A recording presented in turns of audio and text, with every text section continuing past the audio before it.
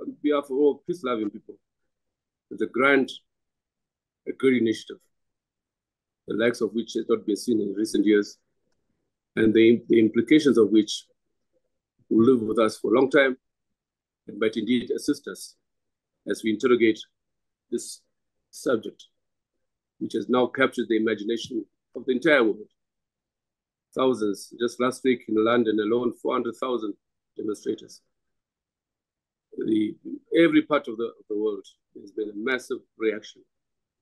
And it's clear that what we want to see out of this is, first and foremost, the end of the genocide. And in due course, the end of the occupation and the resolution of the Palestinian question.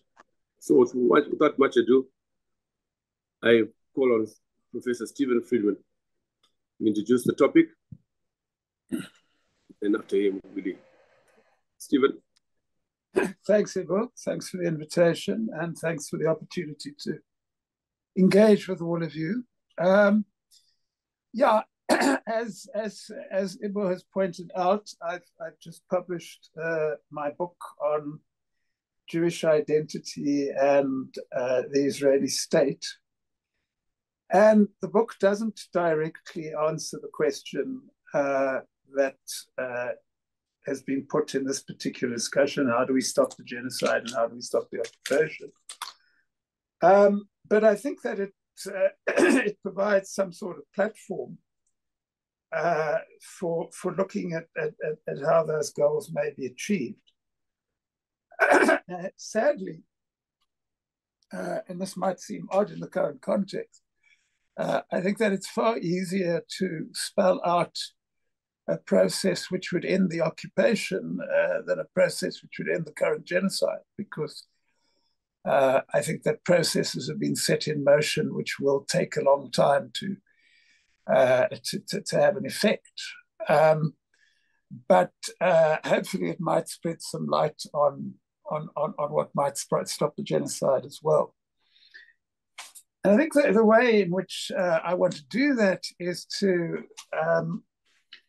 just outline very briefly some key points from the book, which I think are relevant to what we see in front of us today. The book is incidentally an attempt to explain why it is that, first of all, that people who oppose actions like the ones that we've been seeing over the last 5 months are repeatedly demonized as anti-Semites, as anti-Jewish racists. And a similar anomaly, a similar strange feature, which is that you very often find in today's world that politicians and political forces which clearly are anti-Semitic in the sense that they harbor racist attitudes towards Jews, that they are very close friends of the Israeli state. And this was illustrated in a sense by the incident with which I begin the book, this bizarre aspect of the demonstrations in the United States in support of Donald Trump in January the 6th of 2021, the attempted insurrection in which participants were both wearing T-shirts which cheered on the Nazis, T-shirts which had slogans like 6 million were not enough, and were also carrying Israeli flags. And the way in which I explain this in a nutshell, I should say, incidentally, given that this is a group, that we're talking among a group of people whose interests go well beyond Palestine, that the book does argue that some of the realities that I criticize in the book are not exclusive to this particular issue. So there is a much wider phenomenon of anti-racists being accused of racism. And in fact, I argue in the book that, in a sense, I mean, that's a bit of a crudification, but it illustrates part of it, that racists, in effect, in a sense, changed their tactics about 50 years ago. And instead of doing what they used to do, which was simply proclaiming white superiority and white supremacy, they now mobilize anti-racist language in order to justify racist acts and policies. So that, for example, Black people who complain about inequality are accused of racism or accused of anti-white racism. The South African phrase, which I think appears in some other places too, playing the race card, when everybody raises the question of racial inequality.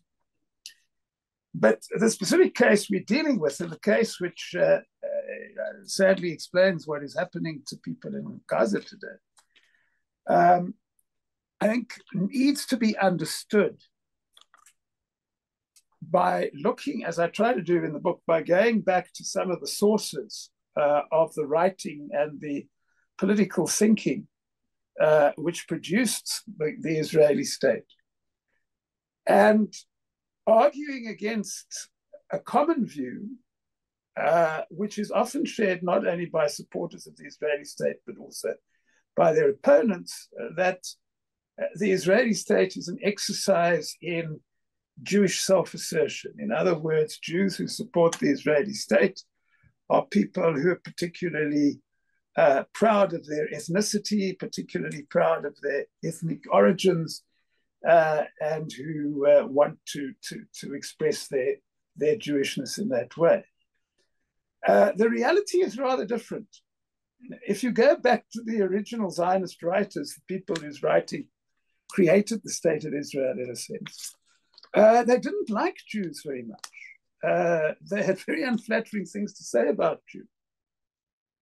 And in fact, many of the things that they had to say about Jews were no different to the kind of things which clearly committed anti-Jewish racists say about Jews. The difference was that the committed anti-Jewish racists insisted that all this was genetic, that Jews were born in a particular way and therefore doomed to be a problem.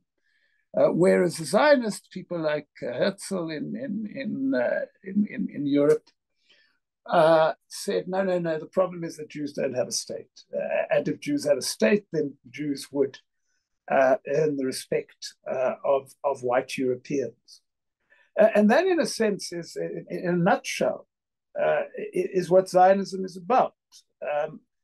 So Herzl writes, for those of you who are not familiar with this, Herzl wrote a novel called Alt Neuland, Old New Land, in which he set out what he thought his state, his Jewish state in the Levant would look like.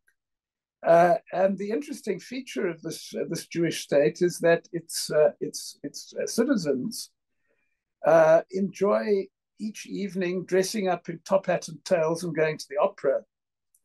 They speak German, and according to Herzl, they would engage in dueling, which was very common among the European upper classes at the time, because dueling brings some French refinement to this basic German-speaking colony.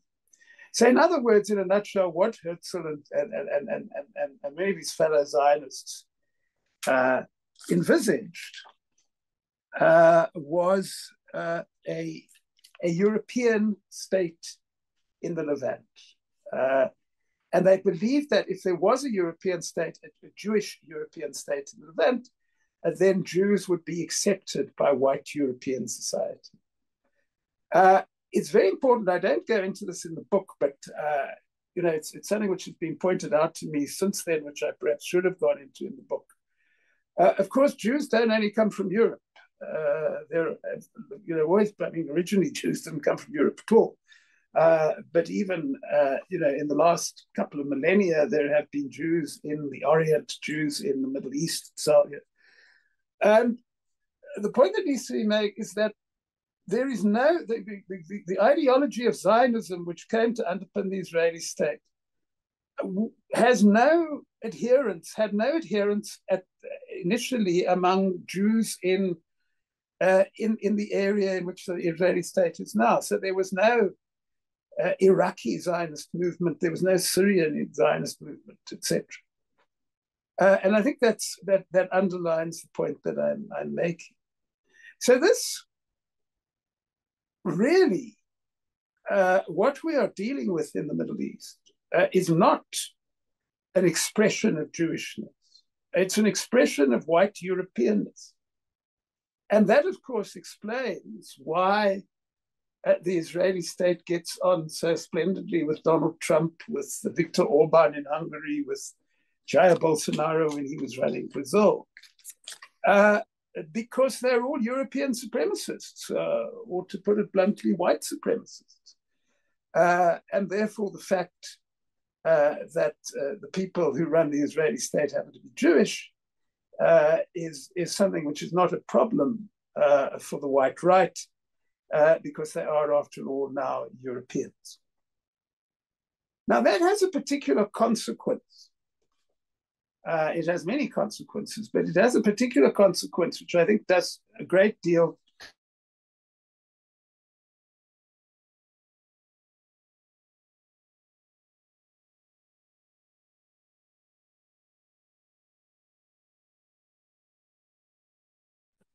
Stephen, are you there? You glitched there.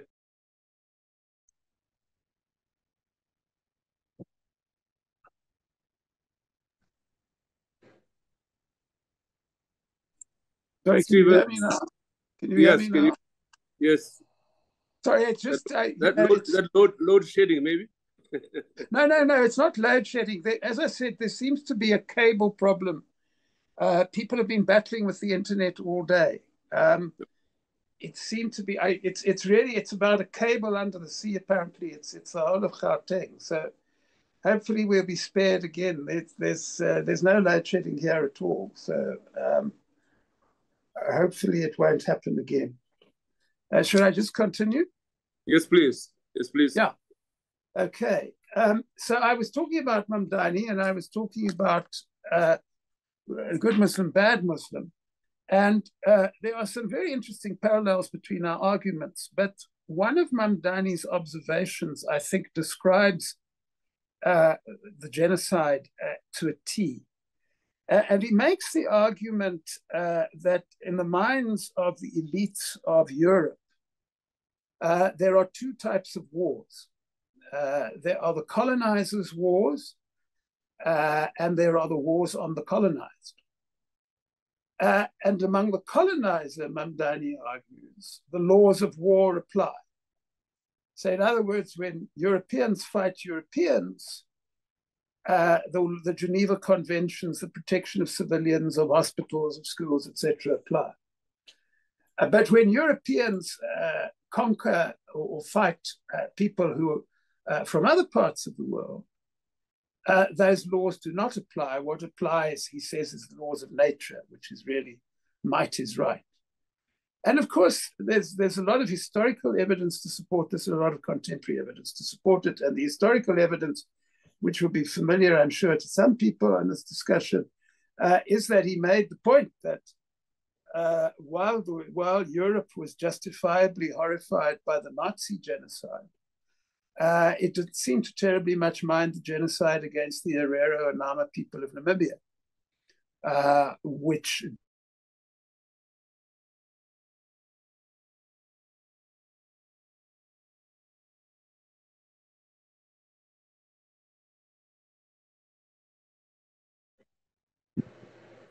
Another glitched, Stephen.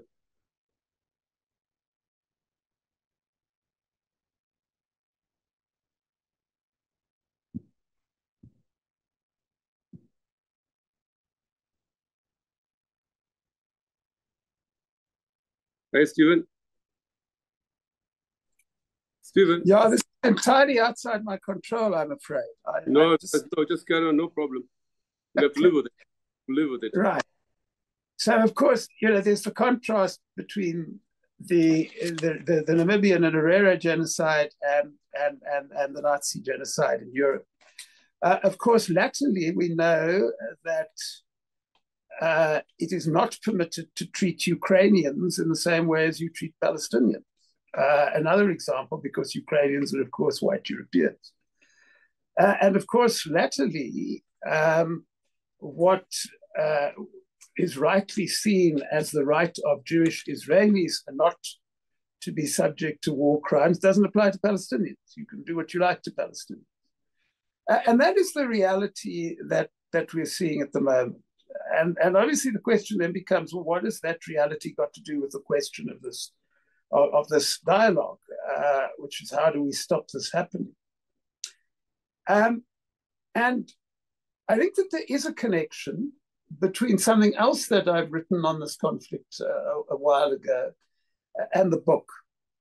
And the other thing that I've written on the conflict is an article which appeared in a site called Africa is a Country, in which I argue that the events of October the 7th and subsequently may well be the Israeli state's Sharpeville.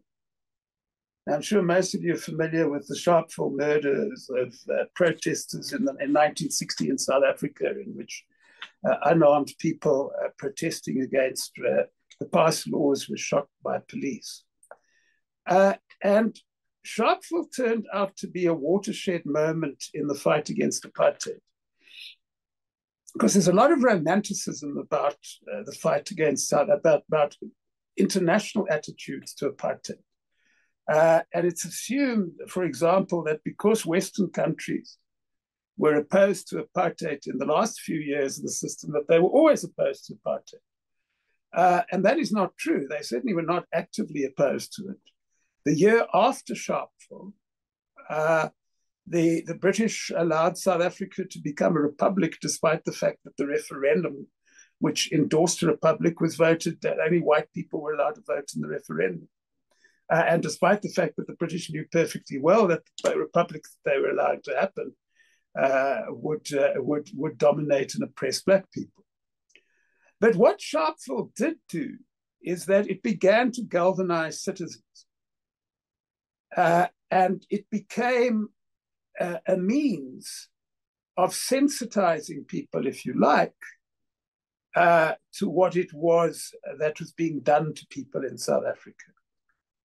And the sort of images of Sharpeville became rallying cries for the citizens' movement against South African apartheid around the world, but including, of course, in the West and in Europe and in the United States.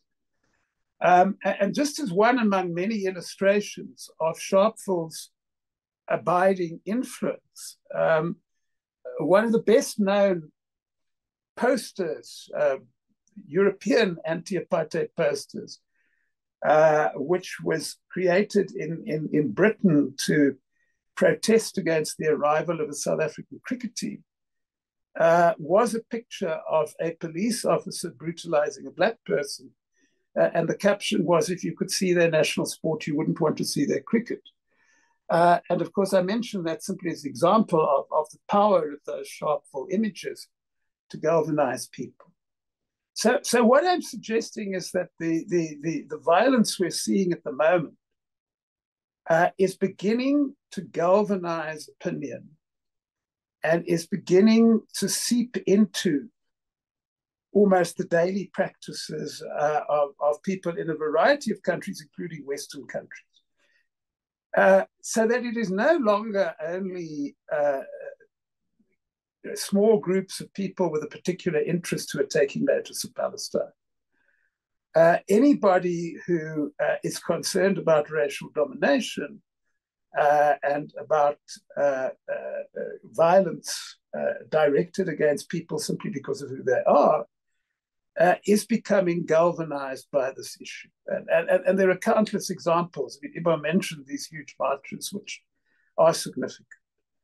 But it makes itself felt in all sorts of ways. You have somebody making a speech at the Oscars, a producer making a speech at the Oscars, denouncing the genocide. You have people resigning as arts editor of the New York Times because of that publication's failure to recognize what is being done to Palestine. And I think that this is going to grow. I think that it will continue to grow. Now, of course, you could, if you're a skeptic, which you're obviously entitled to be, you could say, well, there have been times in the past where Palestine was a popular issue, but I don't think that it's on anything like the scale that we're beginning to see at the moment.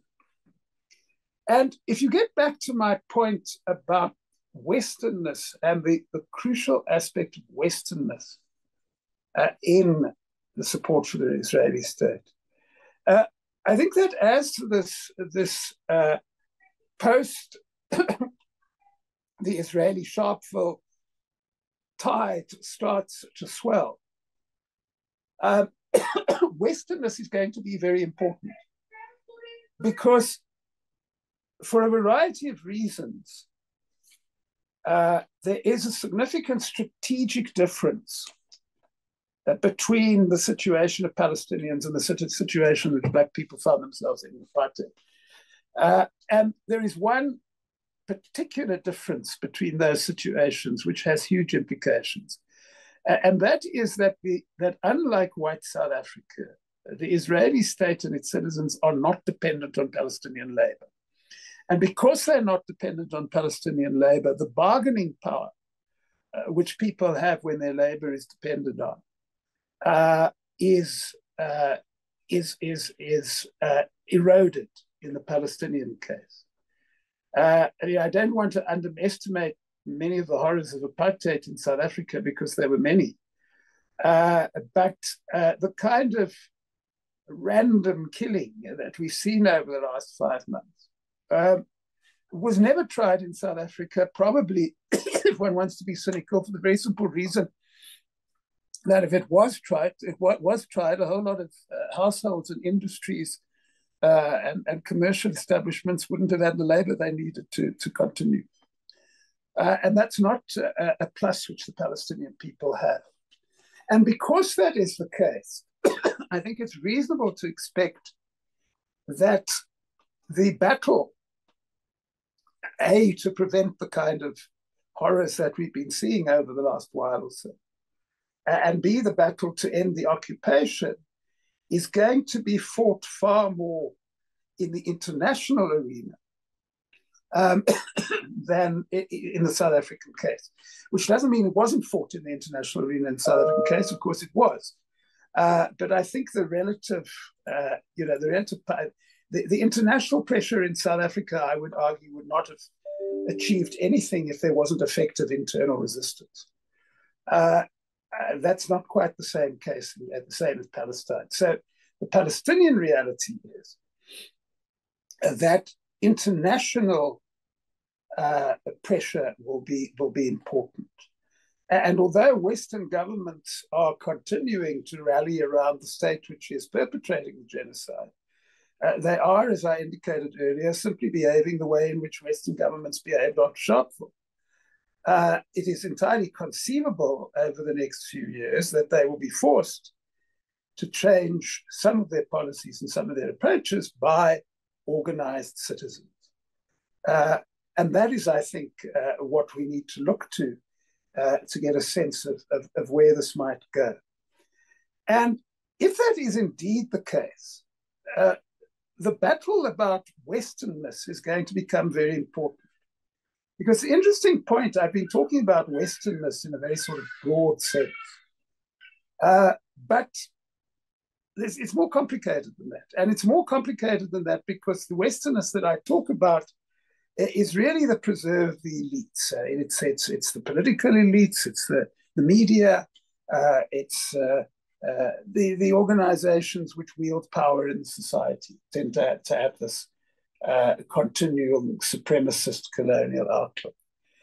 It is not necessarily shared by citizens. Of course, it is shared by some citizens, but as we're seeing on the streets of many cities, it's not shared by hundreds of thousands of citizens, and I expect those ranks to grow. I think one very interesting aspect of this, which gets back to the themes of my book, is that I think the prospect of successfully encouraging Jewish opposition to what the Israeli state is doing is greater in this case, significantly greater in this case, than it was in the South African case. And the reason for that is that, trying to convince white South Africans that they shouldn't oppress black people was never going to be a particularly productive thing to do. I think that trying to convince most Jewish Israelis that they ought to stop doing what they're doing to Palestinian people is equally futile. But remember that a significant section of the Jewish community is based precisely in those Western countries which provide the Israeli state with the support which enables it to do what it's doing. And if, as the opinion polls are telling us is beginning to happen, if Jews in these countries are increasingly questioning what the Israeli state does and how it does it, then that could be a very significant factor, political factor going forward. And I think that there's every prospect that that might happen. And the reason I think that there's every prospect that might happen is that, of course, there's a crucial difference between Jewish Americans or Jewish British people or European people on the one hand, and Israeli Jews and white South Africans on the other hand. And that is that British American Jews, etc., do not have the same sort of stake in domination as the people on the ground do. So in other words, the point I'm making can be very simply expressed by the fact that the living standards and way of life of a Jewish person living in New York or Paris will not fundamentally change if the occupation ends. But the lives of Jewish Israelis will change. But if I'm correct in saying that the battle is going to be fought on the international stage, then this becomes hugely significant. And if that is right, then the themes of the book become absolutely crucial, because what the book, of course, is trying to do is to criticize a particular notion of what it is to be Western, and to suggest that the idea, in effect, that democracy, liberty, etc., are monopolies of the West is untrue. That very often they are most actively violated by the West, and those kinds of arguments, I think, become crucial if what we're trying to do is to persuade people that, which is also one of the themes of the book, that the identity of Jewish people does not depend on having a state which oppresses Palestinians. So I think I'll leave it at that. Sorry about the technological problems, and hopefully they've left us alone for a while. It wasn't as bad as that at all. Sorry? It wasn't as bad as we thought it might be. So I think you got through your theme very, very, very, very well. And I just thought maybe before I hand over to Willie, tying your theme, the theme of your book, which I think weaves in very neatly into the very origins of the Israeli state. One cannot imagine that happening without a large dose of supremacist, racist ideology. And those of us who are historians remember that there were attempts to establish the Israeli state in Uganda, and the Balfour Agreement, remember. So that really, that the Africans and people who were lesser humans than the Europeans were regarded as dispensable in the establishment of the Israeli state. And as it turned out, of course, the Palestinian question is really precisely the origins of the Israeli state itself, 1948. And I just thought, if we agree, as I tend to agree, that the extent to which the situation in Middle East, in Palestine, in Gaza in particular, has become very internationalized. Is it possible, Stephen, to use the context within which the Israeli state was established in 1948 as a starting point in interrogating? I think that we cannot sufficiently interrogate the disaster that's happening in that part of the world without looking at the origins of the problem in the first instance, and how this really was part of the colonial question, if one may put it, or if one wants to be kinder, in the context of double standards. One standard for the colonizers, another standard for the colonized. How do we begin unraveling the origins of the Israeli state? People tend to forget that is where the problem began, so to speak.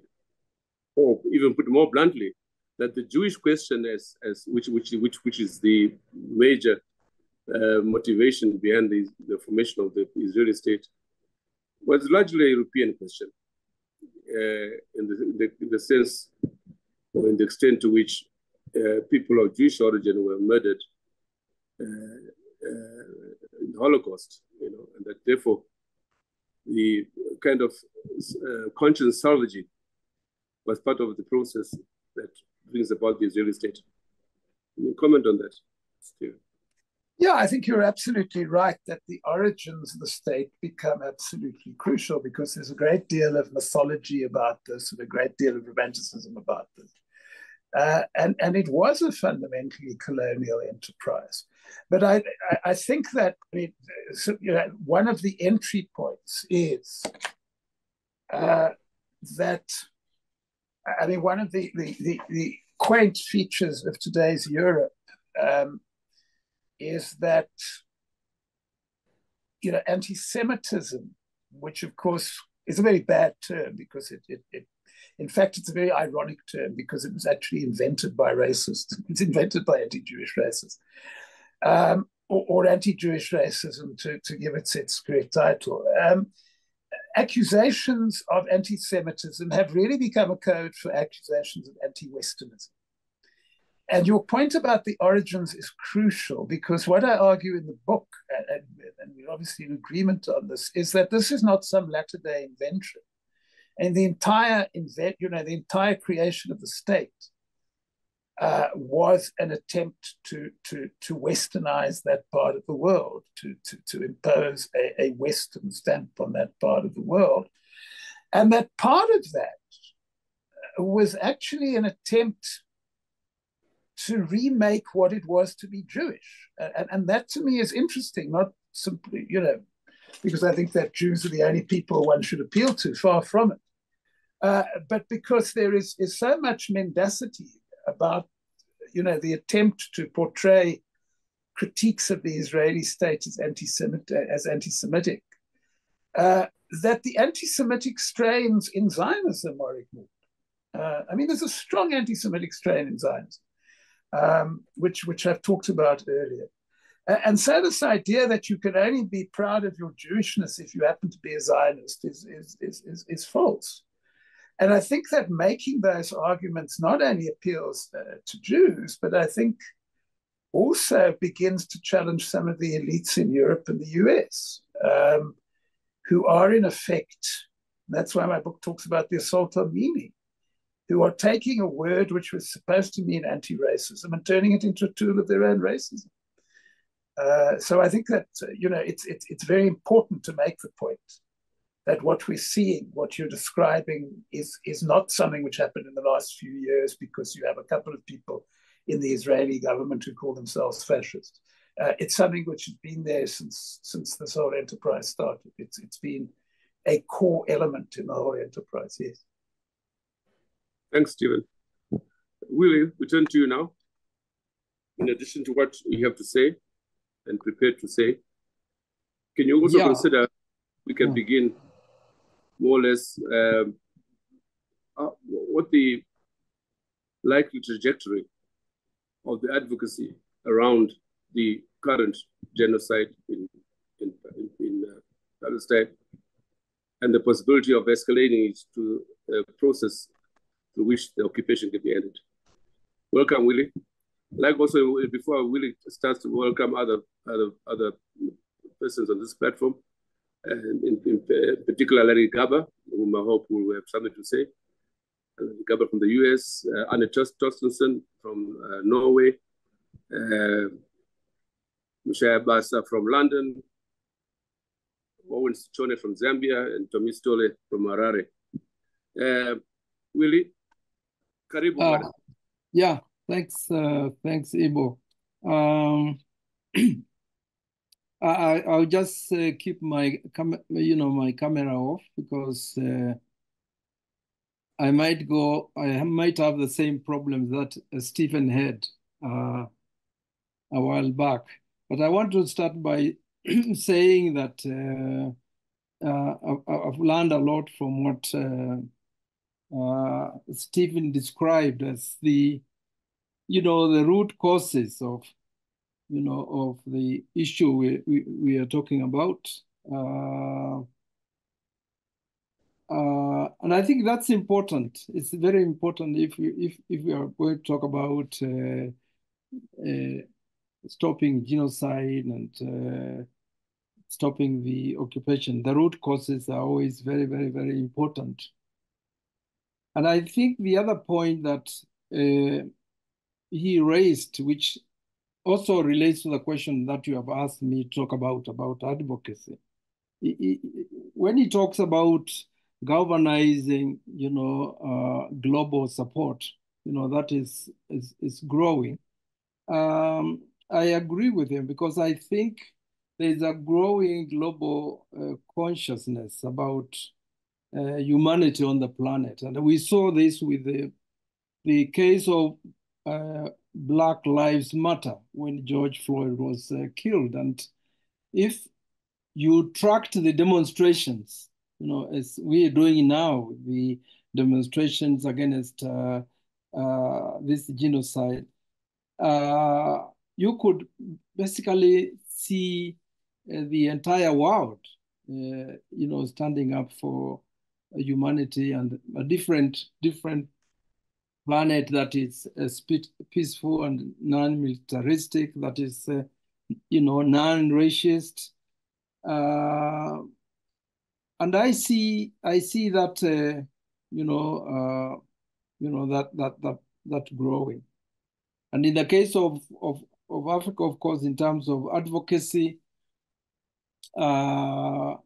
there's been a lot of organizing in my own country. You have, two organizations that support the Palestinian cause. And of course, just like in South Africa, Kenya internalizes this particular issue. We were occupied, we were colonized, we were brutalized, and we didn't have any rights. The colonial apartheid system was similar to the South African one, and the whole racism, as well. So for me, what I've been raising, particularly in the case of Kenya, and that's my involvement, has been based on that history and the fact that we have a constitution that basically says that we have to be consulted when the president supports Israel without any public participation. And this has been, going on, and people basically were saying that our president can't speak, in our name when he takes positions that we haven't, participated in. And so there's also, that aspect that we have also to track of, what you might call, global solidarity, what you might call a global consciousness between the citizens of the South and North in identifying the root cause of a planet that we want changed and whose status quo is not sustainable and is not acceptable. In the case of Kenya that I can speak about, there is that, our own history, but there is this, anger, that, our elite basically takes orders, from the global elites that, support Israel. And that anger is obviously subject to governization, which will be a great thing if the global South and North, the citizens can have that global consciousness about the kind of planet they want, and they will obviously say they want a planet that is free and just, planet that is peaceful and non-militaristic, a planet that is ecologically safe, non-homophobic, etc. And I think that issue, when it comes to mobilization and advocacy for a new planet, it's an important thing to take into account, because these global solidarities are growing, and they are growing because of particular violent and racist issues and issues of domination, exploitation, and oppression. So as I said, yes, Steve, I learned a lot from Steve on the basis of the origins. There are many parallels that can be taken for this particular struggle going forward. And I also think when he talks of the role that the international arena is going to play, and the notion of organized citizens, I think that's what I'm talking about, this the global consciousness by the citizens of the North and South about humanity on the on the planet. Yeah, I guess that will be my comments, Ibo, for the time being. And I also thank you for playing Franklin Bokaka, as we started, because it's I think it's one of our great artists, and and a revolutionary who was killed at the age of 32. That's interesting. Can you send me a note on that sometime? And also, we have had a problem trying to identify him and pay not only tribute, but some kind of at least token royalties, if they're possible. Maybe can advise us in due course.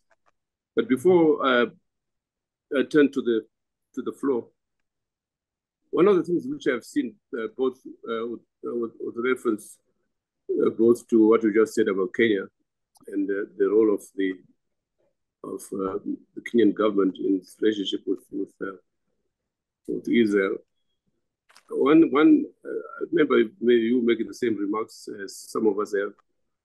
The deafening silence on the part of most of Africa, including the AU, as South Africa went to the ICJ. In fact, only one African country, Namibia, stood up to be counted. Not even a statement from my own country, Zimbabwe, right next door. Are you able to comment on the reasons that account for that deafening silence almost complicit silence on the part of Africa and the African states in particular? Yeah, I think it's the leadership, in Africa at the moment, who is there to stand for us the way Nkrumah did, Gaddafi, Sankara, Amilcar Cabral, Nyerere, or Lumumba. There are quite a number, but I don't see that kind of leadership. So Africa has a crisis of political leadership, and it's very clear to me that the African political leadership is enslaved by these forces, okay, foreign forces that basically give orders, and these foreign interests don't respect our constitution. They pontificate about democracy and the rule of law, but that's about it. It's what you see is just sheer perfidy, double standards, racism. But it's clear that if you take the example of Kenya, the position the president has taken on Haiti, the position he's taken on trade agreements with the US and the Europe, and the position he's taken on Palestine, it's a dictatorial position. And I'm sure a lot of the African countries, African leaders are taking those positions because of that, reality. And it's a positive thing in terms of the consciousness I was talking about, because we want, and we've done this with people in Haiti and in Palestine. We made it very clear in our advocacy that what the government says is not said in our voice. They are not speaking the people's voice here, and giving reasons for this. And even, I guess, it was really shameful. A country like Kenya not to basically support the South African effort. I thought the settler colonies, particularly, Kenya, Zimbabwe, and Kenya and Zimbabwe, would support that noble cause. But anyway, I think as intellectuals, we have also spoken. We've supported, South Africa, and I think that's what should happen. People to people solidarities. We're not going to rely on our leadership to really take patriotic positions and support the liberation or the change of this particular planet that, as I said, is needs to be changed. Yes, it was most commendable for that letter that the African intellectuals sent to South Africa to commend them for the initiative on the ICJ. That cannot be forgotten. It's because in the record, and I think South Africa appreciates that. As and it does. I've been asked to actually take that letter to the AU.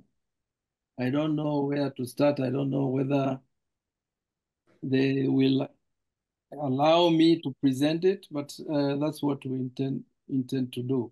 It's basically a shaming exercise as far as I'm concerned. No, I think all in order, and we'll support that fully. But another question, which is the double-edged question.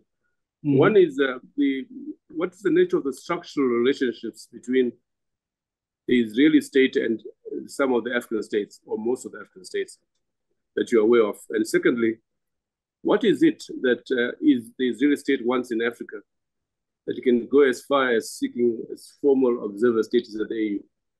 What's your understanding of this long relationship between? Well, Israel, Zionist Israel, is a frontier state, for the interests that Steve, explained. So for me, all these relationships, okay, all these relationships reflect, those interests, those foreign interests, and of course,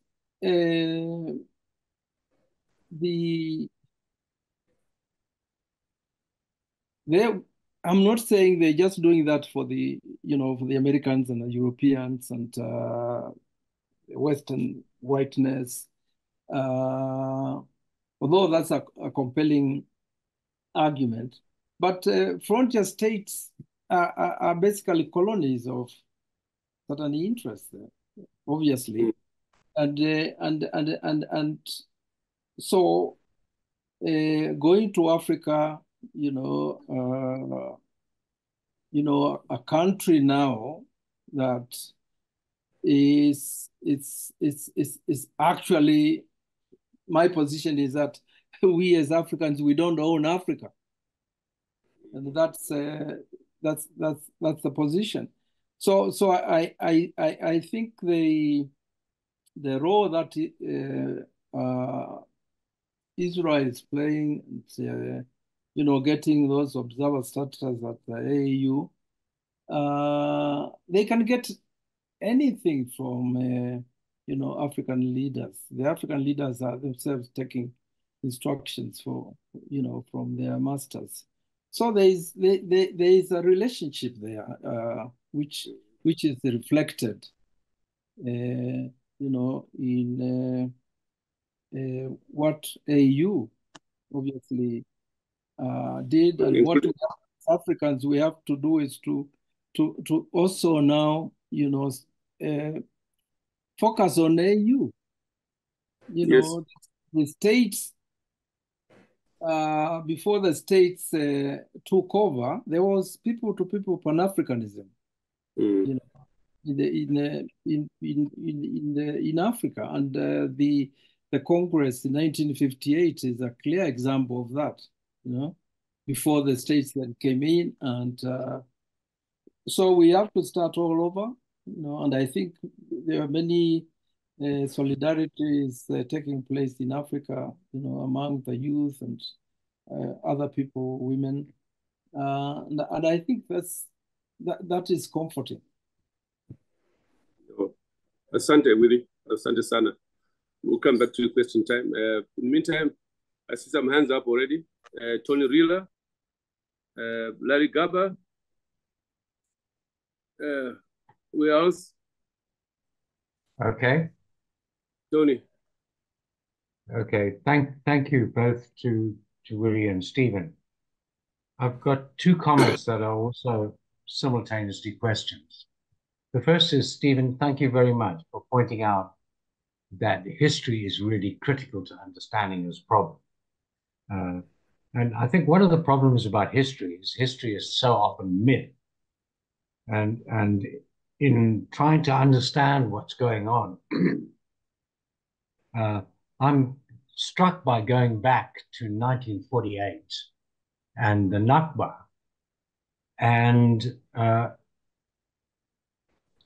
listening and reading and discovering that one of the great myths was that Israel, or the Israeli state in 1948, was immediately assaulted by the Arab nations.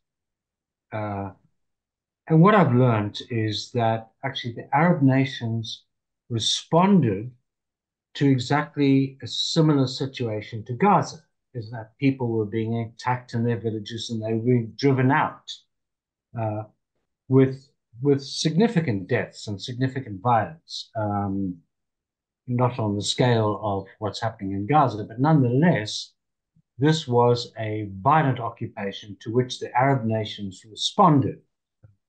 They haven't responded this time because, as you point out, the world is a very different place.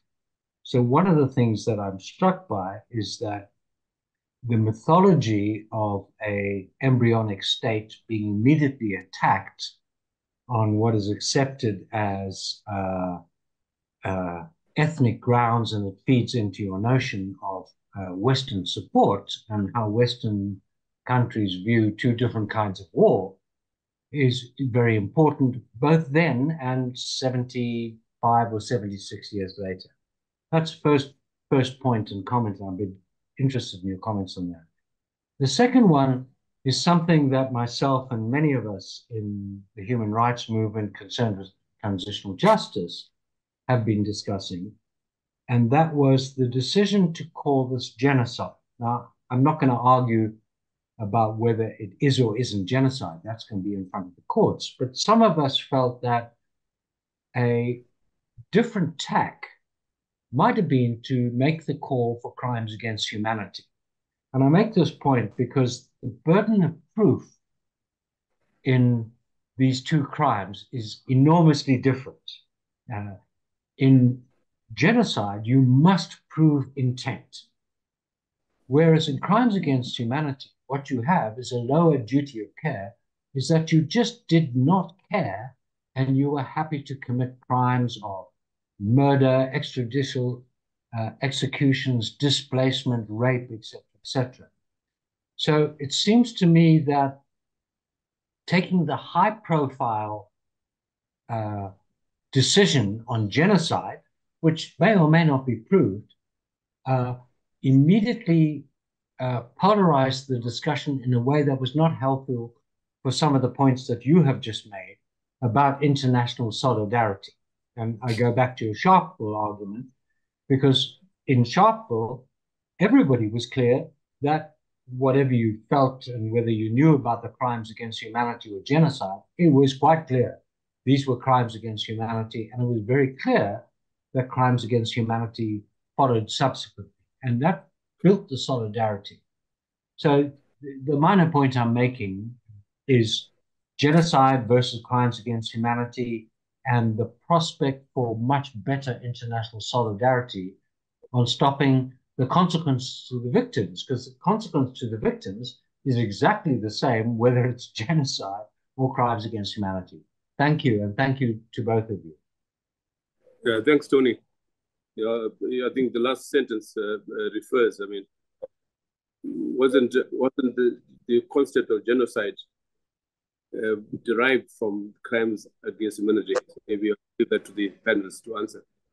Anyone else? Larry Gaba, you like to come in? Andy Tuone, who's the Andy Tuone? Andy Tuone. Andy Tuone is shown for. Hello, can you hear me? Yes, I can hear you. Yes.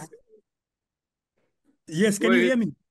I can hear you. Yes. Go ahead. I just wanted to follow up on the issue of yes. Yeah, I wanted to follow up on the issue of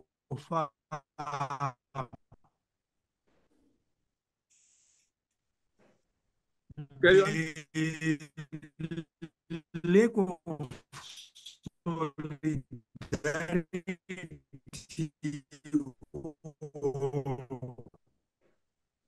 because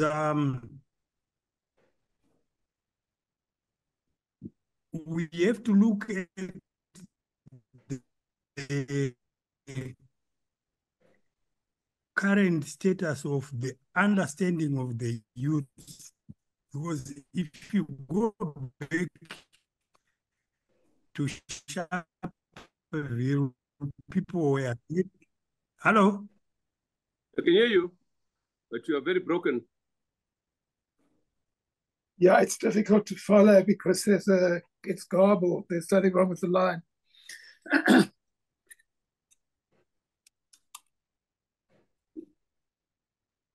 Okay, who's coming in now? Larry? Okay, I really wasn't planning on speaking. I was more looking at this as an opportunity to hear some of the voices. And after I say what I say, you may not want to have me speak. So, but I will make two comments. So, first of all, on the issue of what's going on now, I don't think there's any doubt that we should be calling for a ceasefire, stop the killing that is happening in Gaza, providing the humanitarian aid that's necessary, releasing the hostages. All those are things that I support, and I assume everyone else supports. Um, the thing that looks strange to me, where I sit in Washington, and I care about the issue of what's happening in Gaza, is that it seems sometimes just out of proportion to what else is happening around the globe. There are 9 million displaced people in Sudan, 6 million in Syria, 4 million in Venezuela. And it's not to say that we shouldn't focus on Gaza, but the same question that you asked Debo about, where is the African leaders, where are the African communities? You could ask the same thing about some of these other horrible situations, and where the international community is not acting. So why is there this particular concern, where it's Israel and Gaza? The second point that I would make is just to say, as I've written with a co-author several articles, clearly I believe that Palestinians should have an independent state, should be able to express their political self-determination in an independent state. I personally think, from a realist perspective and a utilitarian perspective, that the most viable option at this point is for there to be two states, Israel and Palestine. But there are certainly arguments that have been brought to the fore about different structures for either two states or two states part of a federation, etc. But I think if you're talking about eliminating Israel, then you're going to, basically lose a good part of the international community, certainly in the West, but I think elsewhere too.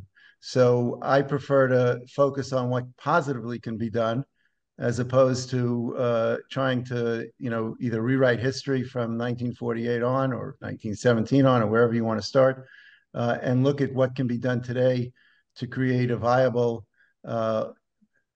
way for Palestinians and Israelis to live in peace and dignity. Yeah, Larry, just before you go, of course, the two-state solution appeared to be the most reasonable in the circumstances, given the nature of global politics and the position of the Israeli state within that.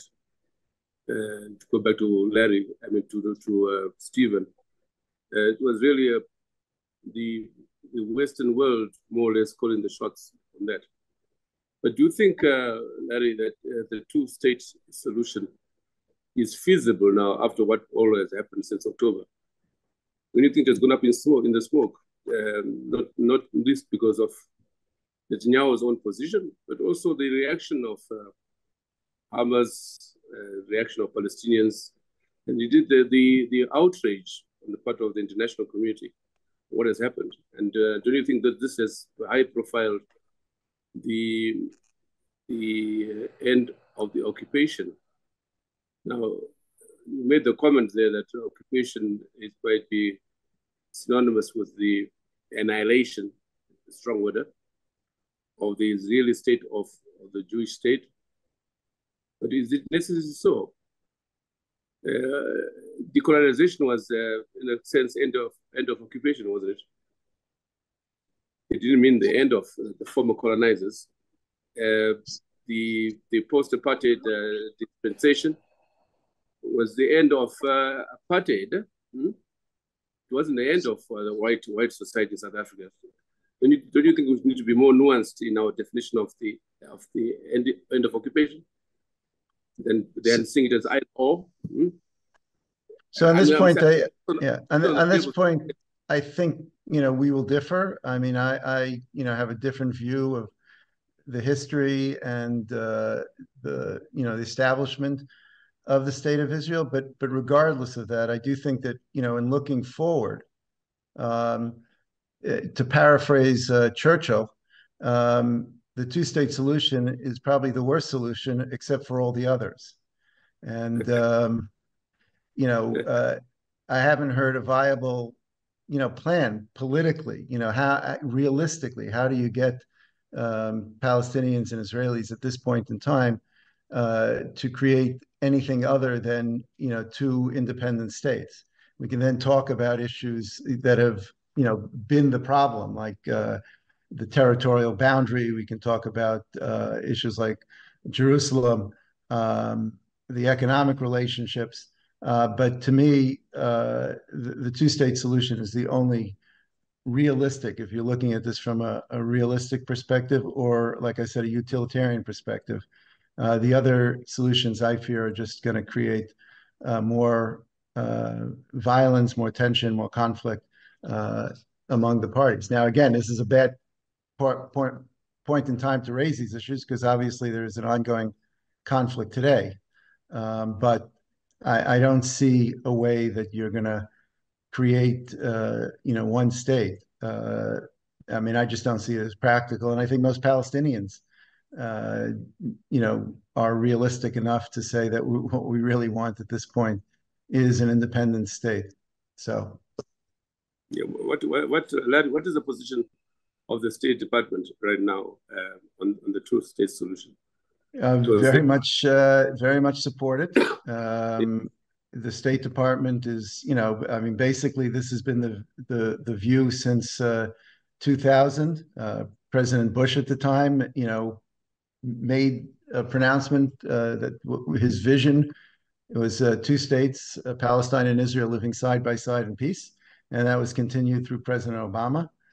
I'm not going to refer to President Trump's tenure because I think it was a little more ambiguous, but certainly President Biden has been a strong advocate of two states, and he's reiterated it in the real time of this particular conflict. And I think again, how we get there is a big challenge. No one denies that, but the goal, the vision, is certainly there. And like I said, some like myself are pushing for early recognition of a Palestinian state by the U.S., by the U.K., by other Western countries, as a way to give the Palestinians a sense that there is an end, an end that we do see where they would be independent and have their dignity. And others will say, no, we should wait till further along in the negotiations or at the end of the negotiations. And I think that's been a mistake so far. Thanks, Larry, and sorry for ambushing you.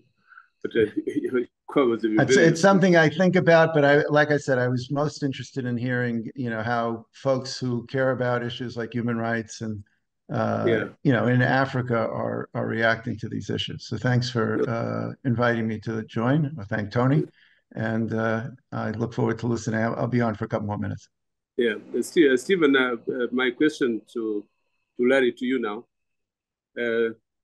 as you could make your concluding remarks, because I think we'll be finished in 10 minutes. So, Stephen, the feasibility of a two-state solution and the end of occupation. What's your, and in particular, whether the end of occupation is synonymous with the end of the Israeli question or the Jewish question, or the idea that this means annihilation of the Jews in Israel, in the Middle East, in the same way that supremacists in South Africa argued that the end of apartheid would mean the end of whites in South Africa. I just thought maybe we need to be more nuanced, but also trying to explain as intellectuals what the end of occupation would really mean. For me, of course, it means the liberation of both Palestinians and Israelis, and having one state in which neither Jew nor Palestinian is bad or good, just citizens of one country. Stephen? Yeah, thanks, Ibo. Well, I mean, that would be my aspiration too. Just a couple of comments on this two-state issue. The first one is that it seems to me, just as a starting point, to be entirely contrary. I mean, I assume, because there doesn't seem to me to be an alternative, I assume that Larry and others who take his view would agree that an end to this conflict should be negotiated. Because presumably if you don't negotiate it, somebody is imposing an outcome on somebody else. Now, it seems to me to be quite contradictory to say, well, we're in favor of people negotiating, but we're telling them at the outset what they have to negotiate. So you're taking a lot of options off the table because those aren't allowed. That doesn't strike me as a particularly consistent view on negotiation. Secondly, I think, to use a buzzword, but I think that this is important.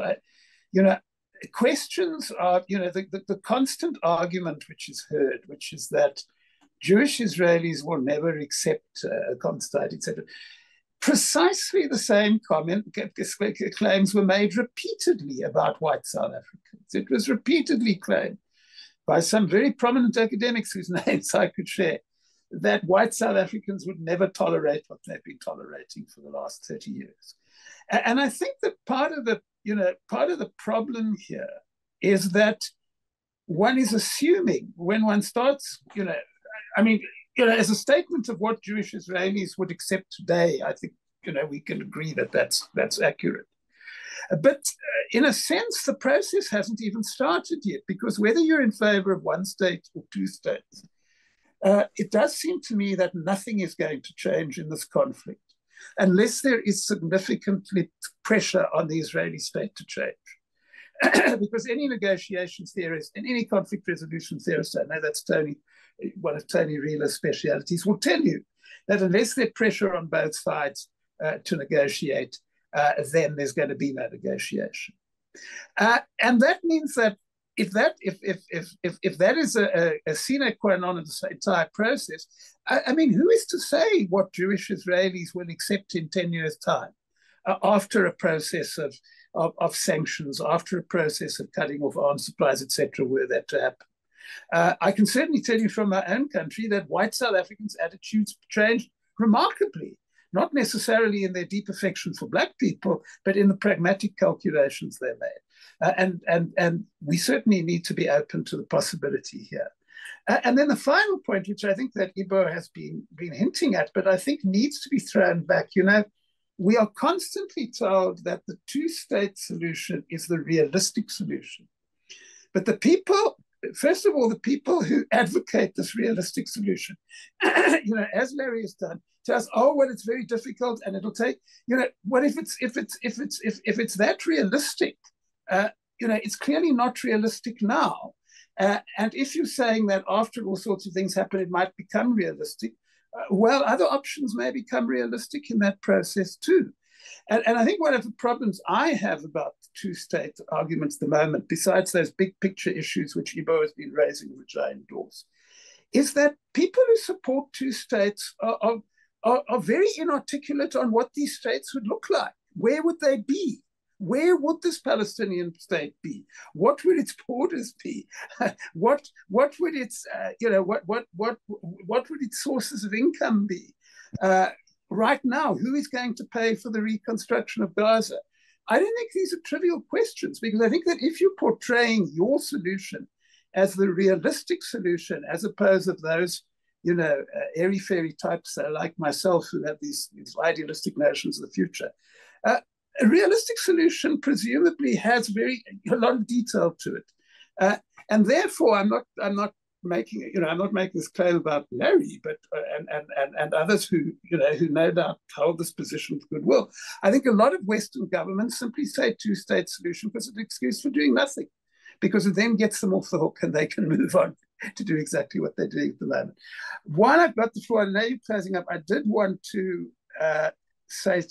respond to Tony's 2 points, if I can have a couple of minutes to do that. Go ahead. Yeah. Go ahead. Okay, just because it came up, I think, in Willie's response, well, this whole question of genocide against crimes of humanity, it's an important argument, and I've heard this argument quite a lot of times before. There are just two kind of quite interesting factual dimensions to this, which I simply throw into the argument. The one is that the South African decision to emphasize genocide was actually a very specifically tactically legal decision. It has to do with the statutes of the International Court of Justice and what the lawyers felt was necessary. And as you will know from the case, they used the fact that there was a dispute between South Africa and the Israeli state over how to interpret the Genocide Convention. Maybe they were strategically wrong, but I did want to make the point that some strategic thinking did go into that. The second point, which is something which gets glossed over in this, the first people to start using the word genocide and to start drawing attention to the word genocide and to be noticed were a group of Holocaust and genocide scholars, most of whom happen to be Jewish Israelis.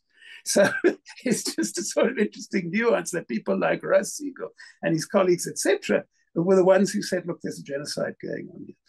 Just a point about the Nakba and the way in which people reacted. Look, one of the things you need to understand if you want to understand the Israeli state from 1948 until today is a concept called the Iron Wall. And in a nutshell, because we have limited time, the Iron Wall was invented by a man called Jabotinsky, who was a very right-wing Zionist, but adopted by the more liberal Zionists. And Jabotinsky's argument was that Palestinians will never accept the Israeli state because it's taking their land away.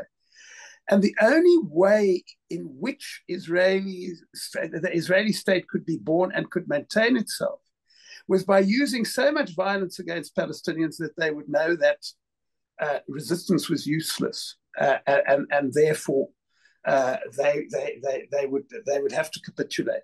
And that has been a constant theme in Israeli state strategy from 1948 until today. The other point related to that, which really addresses Tony's question, is which also relates to the two states issue. The borders which the Zionist movement accepted in 1948, which were the United Nations borders, were not at all the borders they wanted. They made it quite clear that they would use those borders in order to keep expanding until they got what they want, which ironically, given the debates over a particular phrase at the moment, what they want has been articulated by Netanyahu and others. They want a Jewish state from the river to the sea. And that started with the Nakba, the first Nakba. It has continued to today. And so that if you want to understand the Israelis, some of the actions of the Israeli state, you have to understand that this has been a constant process of trying to use their power to take more and more land, to occupy more and more territory. And of course, that raises some very interesting questions about how a two-state approach would be able to reverse that. Thanks. There's a lot more I could say, but let's move on. Thanks, Stephen. I'll thank you more formally towards the end. I'll now call Willie, your last words, and in particular addressing the same issues as we've been discussing with Larry, Garba, and now with Stephen, who has really been poignant in his remarks and has really informed us the circle context. Carry on, Willie. I support what you and Stephen have said. If we're going to mobilize the people of the world, I think the two issues, they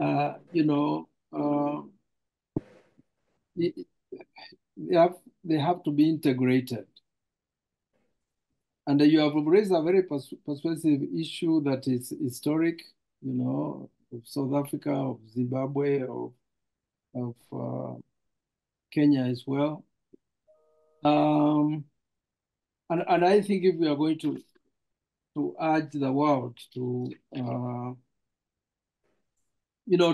to basically support changes in Palestine, the two-state solution is off the table. That would be my view. That's it, Willie. Thanks, Willie. Yeah, thanks. Thank you.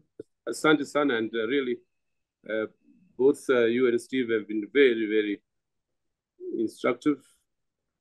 I learned a lot from Stephen's outline, and not least his concluding remarks on the two-state solution vis-a-vis lifting the occupation. But all said, we are really just at the beginning of it. The irony is that what has been happening in Gaza, in Palestine, has raised the stakes likewise and intentionalized this issue. And we need, as intellectuals, to keep the advocacy going, and also to elucidate, elaborate on the points that that Stephen made at the end. How would we get to look at the Palestinian question as a colonial question as well, which requires the same kind of solution, inverted commas, as that which visited the colonies.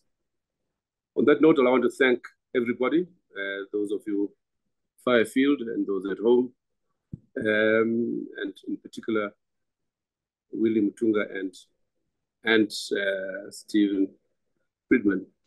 Likewise, Larry Wumuwe, ambushed. Thank you very much.